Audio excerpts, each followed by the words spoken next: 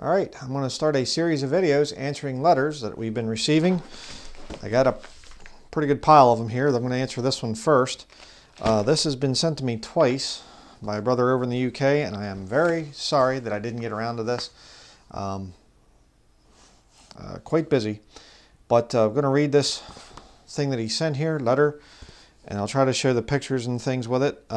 He says, "Dear Brian, thank you for your response to my recent letter on the church symbols, Hislop's two Babylons, and Bible chapter and verse divisions. I wanted to just follow up with some more detailed info on the rooster symbol and hope you will find this interesting and especially pertinent as Easter approaches." This has been a while ago. "It was actually my father who first noticed the rooster weather vane on our local Church of England church, which is called St. Mary's, after watching your video on church building architecture, and then asked what I thought the symbolism might be. A quick internet search came up with the following. Quote, Pope Nicholas I ordered that every church in Europe should have a rooster on its steeple as a reminder of Jesus' prophecy that the cock would not crow in the morning until Peter denounced him 3 times. Since in most churches the steeples had already a wind vane, the highest point to place the rooster was at the top of the weather vane." End quote. As I mentioned, though, in my previous letter, the rooster as a pagan symbol goes way back and has some interesting implications. Below are some excerpts from an article titled "The Symbology of the Rooster" by Maria Manuela de Oliveira, Martins director of Museo do Oriente in Lisbon, Portugal. Probably butchered the Spanish there, sorry about that. Quote, "Several symbologies are given to the rooster in the Western and Eastern cultures. In all of them, it is universally connected to the cult of the sun because its chant announces sunrise," the rooster there in other words. And he has Ezekiel 8, verse 15 through 18. "In other Eastern cultures like India, the rooster is also the Hindu skanda that personifies the energy of the sun. In Japan, the rooster is also important, its chants being associated with the gods, especially Amaterasu, goddess of the sun, who leaves her cave attracted by the rays of the sun. In the West, the rooster is associated to the sacred. In Hellenic tradition, for instance, the rooster is associated to the gods and goddesses of the sun, Zeus, Apollo, Leto, and Artemis." And of course, this is all true. It doesn't mean that roosters are satanic. Obviously, they're a creature that God created. No more than goats. Goats are involved in, black magic. Satanists will have a lot to do with goats and things. That doesn't mean goats are satanic. God created them. It's just that people, when they start to worship the creature more than the creator, they'll start to make interesting, weird things out of the creatures. They'll start to worship them and make them symbolic of things and whatever else. Another quote here. And here are some excerpts from another article titled "Rooster, a Symbol of the Dawn and Vigilance." Quote, "As a rule, the rooster, is considered a symbol of the sun and the heavenly fire. The roots of this go back into mythology. Like the sun counts down the time, heralding the coming of the new world of the day with his crowing. This crowing has always been a reference of time for people, i.e. a living clock that gives a natural awakening signal. Villagers waited for the sign before starting their journey on the road. After the second singing of the rooster, village women usually got up from their beds to knead bread and milk the cows. When the rooster crowed for the 3rd time, the entire working population of the village was already on its way to their daily work. In most cultures, the rooster is considered to be zoomorphic, transformation of the deity sun and dawn. Therefore, most of these deities were depicted with a rooster head. In many religions, gods were accompanied by a rooster. According to folk legends and beliefs, night ghosts, spirits, and devils disappear with the first cry of the cock. The rooster motif, dispersing evil spirits with his call, is the combination of many folk tales. It was often depicted on a cross along with the sun as a protection from the underworld. In Scandinavian myths, the cock with his golden comb guarded the rainbow bridge leading from the human world to the abode of the gods.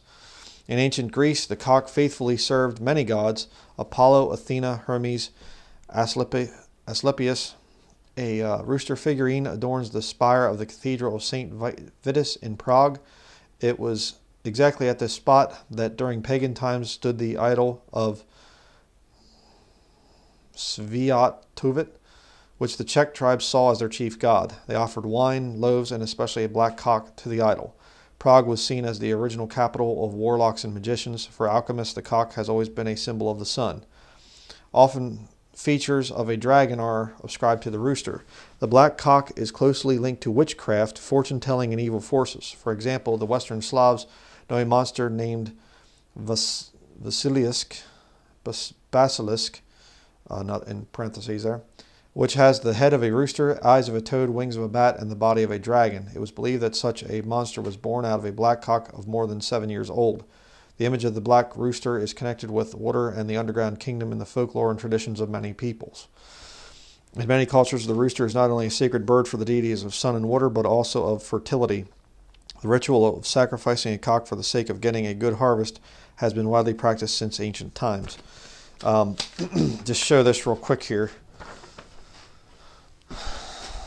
Try not to knock my microphone off the thing over there.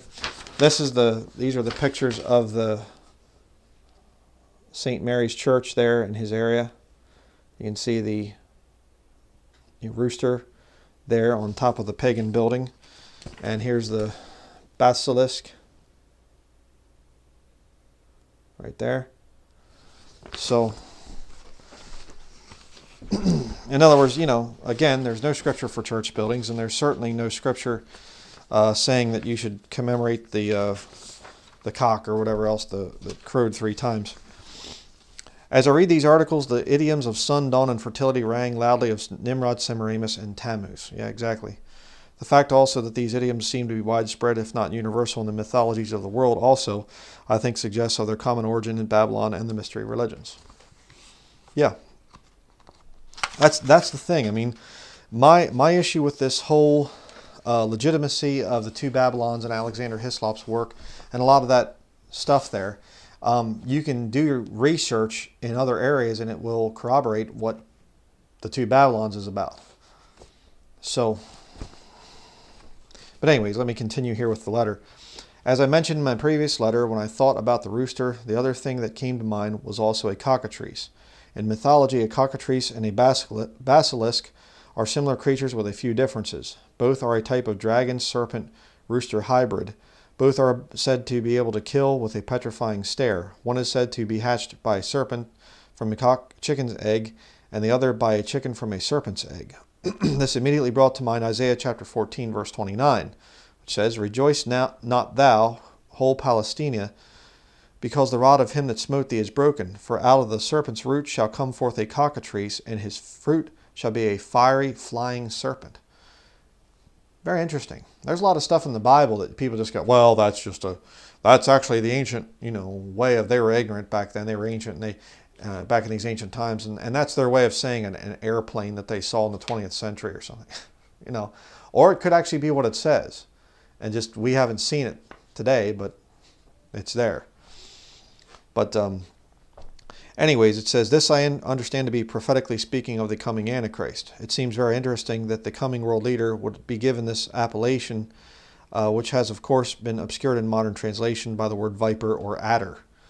With all this in mind, the cockatrice combined with the solar symbolism, as the worship of the sun and the worship of the Antichrist have gone hand in hand since Babel, and the New Dawn, New Age aspect all tied together in one, I can't help but think that the rooster symbol on the top of the church spires is really representing the coming Antichrist. What are your thoughts?" Amen. Absolutely. There's, I do believe that the New Age thing, again, I've come out and said the New Age movement's not behind the coming Antichrist. What I mean to say is, with that's a lot of the New Age stuff where they just eliminate anything to do with the Catholic Church and Babylonian mystery religion that Catholicism is. No, I don't agree with that. But it is a Catholic sort of New Agey thing that they're going to be merging a lot of this stuff together, a lot of these pagan type beliefs and whatever else, bringing it into that system of worshiping the Antichrist. And of course, the whole world's going to worship the beast. Where do you worship at? Church buildings. I've been saying that for years. There's no scripture. There's nothing in the Bible saying to worship in a church building. So why are there church buildings out there? So that they can worship the Antichrist in them.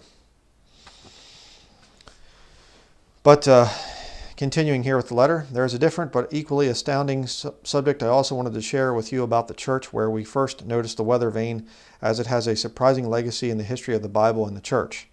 I live in a small rural town called Hadley in Suffolk on the east coast of England. Butchering names again, I'm sorry. This innocuous little town, however, has a powerful spiritual legacy, both in a positive and negative way. Just outside town, there's a memorial to Dr. Roland Taylor, rector of Hadley, who was one of the first martyrs of Bloody Mary's Purge. The memorial stands in the place where he was burned at the stake and also remembers his curate who later suffered the same fate. Yeah, Mary was a total devil-possessed lunatic Catholic. There are Catholics that are nominal and they're just, Creaster Catholics, we say. They go to church on Christmas and Easter. And they're not real dangerous, but you get some of these Catholics are just nuts. But I'll show these pictures here. There's the memorial. You can pause that and read it if you want to. And down there. Okay. And continuing with the article here, or the letter, excuse me. I had known of the monument since I was a child, but I had no idea until recently about the information I'm about to relate to you. A few months ago, I was in a conversation with a professor from the Trinitarian Bible Society. He told me that Dr. Taylor's last prayer was that God would raise up men from Hadley. About 50 years later, 5 of the most gifted translators of the King James Version, including John Boyes and John Overall, were from Hadley. I should be saying that thing right. I don't know how to say it. And the surrounding area. However, what follows next just shouts to me of spiritual warfare behind the scenes, because 2 centuries later, the Oxford movement, which sought to Romanize the Church of England, was also birthed here. Very interesting. St. Mary's Church, Hadley, was built in the 13th century and reconstructed in the 15th century in its current form. It was an archbishop's particular and is almost a small cathedral. In the 1830s, the rector of Hadley, Hugh James Rose, began the British magazine which propagated high church teaching. In 1832, he hosted the Hadley Conference. The conference, held in the Deanery Tower, the red building to the left of the church, led to agreement over the principles of the Oxford movement. Oxford movement, just real basic, without getting into a whole lot of the stuff that went on there, led to the whole Westcott and Hort thing. It led to the idea of higher, the naturalistic textual criticism, where the Bible is just like a book. It's like any other book out there. There's nothing supernatural to it. It's no translation can be inspired. That whole thing came from that whole Oxford movement, that whole line of thinking that we need the traditions of the church and whatever else, and we need ritual and ceremony, and we should have the ordained clergy, and that whole thing there where you just take this away from the common man.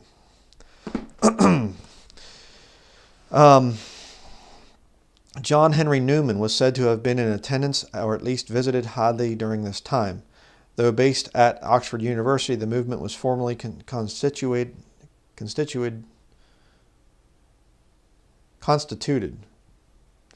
here in Hadley and was still active at St. Mary's until late in the 20th century. Sorry about that. John Henry Newman, if I'm not mistaken, the name rings a bell. I'd have to look it up. I think he was connected with the Jesuits or a Jesuit himself. I forget what the whole deal was, but I remember the name. I recently visited St. Mary's to ask about the movement. It seems they are quite proud of the heritage and are even planning a commemorative service to celebrate the movement later this year. I spoke to one of the parishioners who had written a book on the history of the church, and as I was perusing the book, I made another startling discovery. The curate of St. Mary's from 1821 to 1833, when all of this was happening, was none other than Richard Genevieve Trench, later Archbishop of Dublin, to whom Gail Ripplinger has devoted a chapter in her book Hazardous Material. Trench was also present at the meeting. I mean, beware of church councils. Whenever you have these educated, church guys getting together, it's almost always a problem. As I'm sure you're aware, Trench was also a member of Westcott and Hort's Revision Committee. And was one of the earliest to push for a revision decades before the RV Committee got the go-ahead. He was also one of, if not the chief corrupter of Bible lexicons with pagan Greek and Eastern meanings, according to Ripplinger. Okay, I'll show you the pictures on this page. See? There's the red building he's talking about, and there's a better picture of it.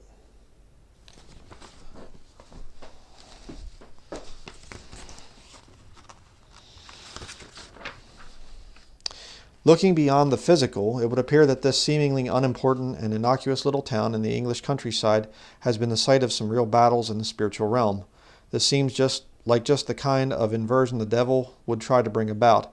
A place which had such a powerful and positive spiritual legacy in Dr. Taylor and those translators of the King James Version, 2 centuries later would be instrumental, it appears, in birthing some of the devil's primary last days counter-offensives, in undermining the Bible, and in bringing the separated brethren back to Rome.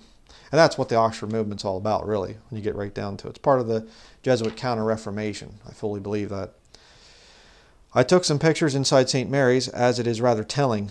This is supposedly a quote-unquote Protestant Anglican church, yet it looks more Catholic and even Babylonian, as you'll see, than the local Catholic church up the road, which ironically is actually quite plain. Note the eagle lectern and the 14th century baptismal font, complete with winged angels round about. I've been here many times throughout my life and went to the local primary school affiliated with the church, so came here regularly. But when I took these pictures with my present understanding, some things really jumped out at me, as the next page will show. Again, I'll show you the pictures here.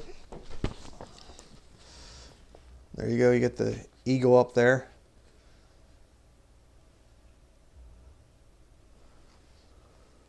There's the baptismal font. Infant baptism, nowhere in Scripture. Definitely got the sort of the Gothic, architecture stuff going on there.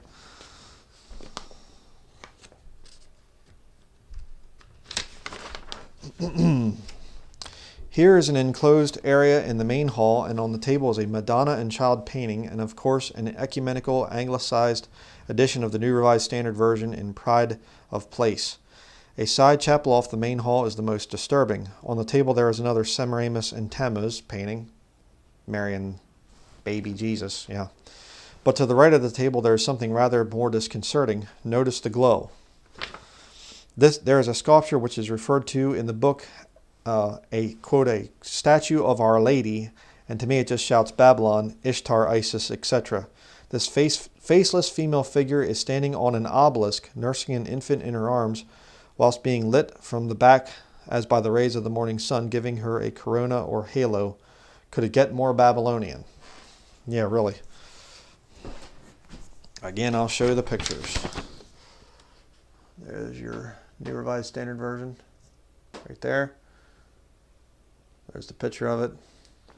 Think of Mary and Child there.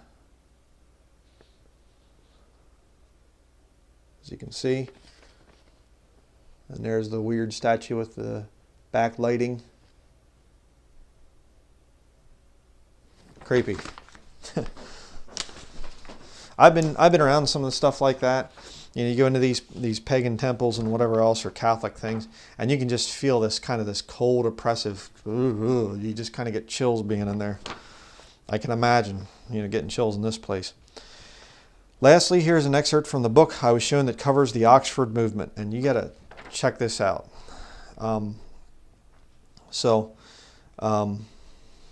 Says here, Hugh James Rose. Got a thing on it. I'll show this in just a minute. Rose was a high churchman who, to propagate his views in 1832, founded the British magazine and so came into touch with the leaders of the Oxford movement.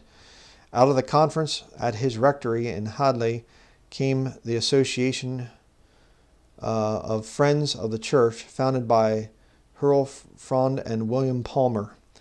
Down here it says the Hadley Conference and the Oxford Movement. Take my glasses off so I can read better. On the 25th through 29th of July, 1833, at Hadley and Suffolk, where Hugh James Rose was rector, a conference at which Richard Hurl Frode, John Keble and Edward Pusey, John Henry Newman, there's the name again, Reverend Honorable Arthur Percival, and curate, later Archbishop of Dublin, Richard Genevieve Trench, are thought to have been present, was held in the Deanery Tower, which led to agreement over the principles of the Oxford movement. Now listen to this. Listen to this. What they are saying was in the Oxford movement. to proclaim the doctrine of the apostolic succession. Did you ever hear that? There's a lot of Baptists that hold to that whole thing, that they're in the line of the apostles. Look out for that. The belief that it was sinful to give the laity a say in church affairs. The need to make the church more popular and to protest against any attempts to disestablish the Anglican Church. The need to make the church more popular. Started with the Oxford movement in the 19th century. Kind regards, Matthew from the UK. Thank you, Matthew, for your letter, and I am deeply apologize that it took me so long to get to it. Again, here it is. Zoom in on that. So you can make that out. Down here's the other part. I'll try to zoom in on that as best as I can. And there you go.